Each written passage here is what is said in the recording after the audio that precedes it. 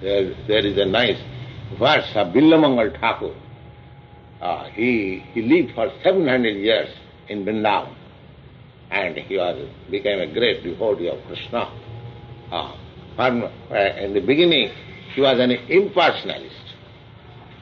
His life is very nice. It is better to cite his life. He was a South Indian Brahmin, a very rich man, and very much sensuous. He kept one prostitute. So he was so much, devoted to the prostitute that he was performing his father's death ceremony, and he was asking the priest, please make haste, I have to go. My prostitute's house. So he was a very rich man, a priestly anyway. He finished that business. Then there was ceremony. He took very nice food stuff in a bag, and he was going to that prostitute's house. But when he came out of his home, it was raining torrently. So he never cared for that raining. He went to the river side. There was no boat, and the river was waving. The waves were very furious. And he thought, how can I go the other side? He was daily going to the other side of the river. Then, anyway, he crossed over by swimming. Then the prostitute thought, it is today raining, and he may not come. So he blocked the door and went to sleep. And when he came to the house, he saw the door is blocked, and it was raining still. So how can I go? So he crossed over the wall by catching one snake. Just see how much intensely he was attached. And went to the prostitute, and she was astonished. Well, Billamangal, his name was Billamangal. How do they have to come here like this? He described, yes, I did this.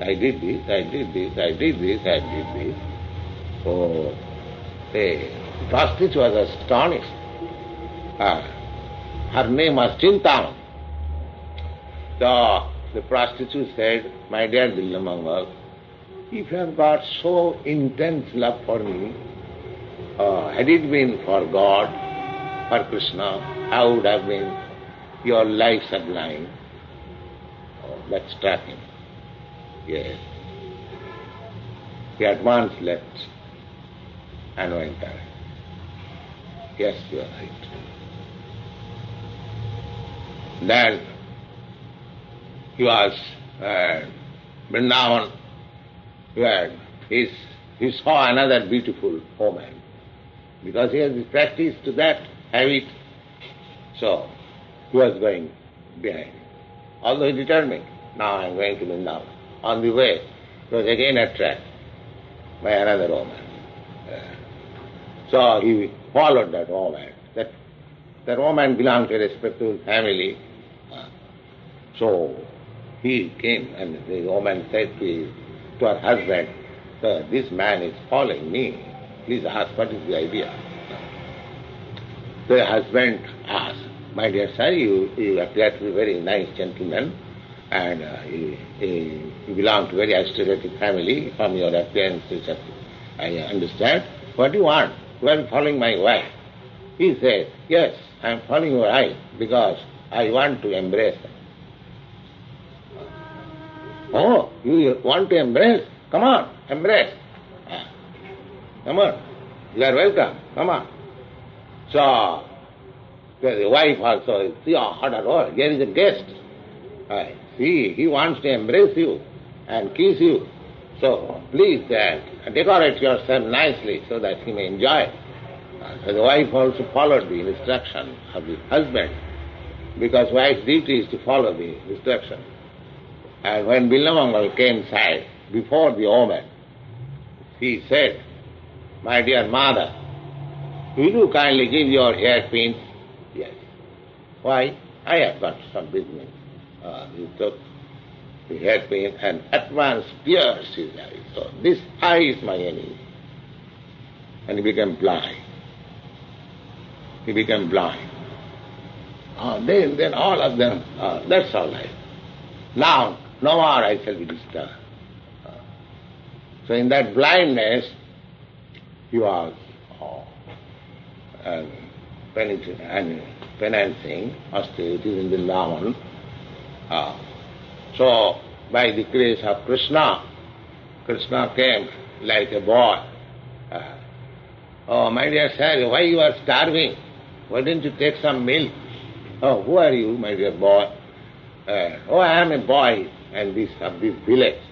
I am a cowherd boy. If you like, I can give you daily some milk." All right. Very good. So Krishna was supplying him milk. So there was friendship. And he has written that bhakti is such a thing that mukti mukalitanjali sevati asmat. Mukti is nothing for me. So this is his verse. Mukti mukalitanjali sevati asmat. So we have no desire for mukti. When Krishna comes to supply milk, then what is the use of my mukti? So that's a great soul, Billamangal Thakur. It is worth to remember his name.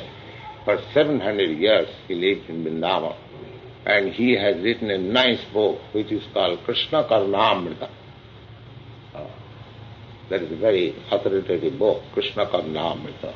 Lord Chaitanya picked up this book and he recommended all his devotees to read that, Krishna Karnamrita.